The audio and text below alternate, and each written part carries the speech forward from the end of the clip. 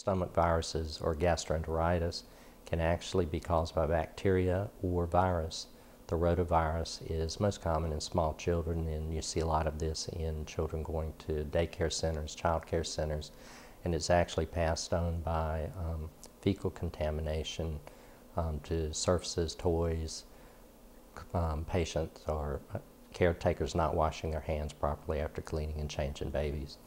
Bacterial gastroenteritis just comes from exposure to a virus or bacteria that gets into the gastrointestinal tract. If you have a stomach virus, the most common symptom you will notice initially is vomiting. You can have low-grade fever to high-grade fever. You also can have flu-like symptoms, achy body and joints. You can develop diarrhea, and the biggest concern with this, because of the vomiting and the diarrhea, is dehydration, particularly in small children. And any evidence of dehydration in a small child, that child should be taken to the hospital immediately. Adults just need to keep themselves well hydrated by eating soups and drinking lots of liquids.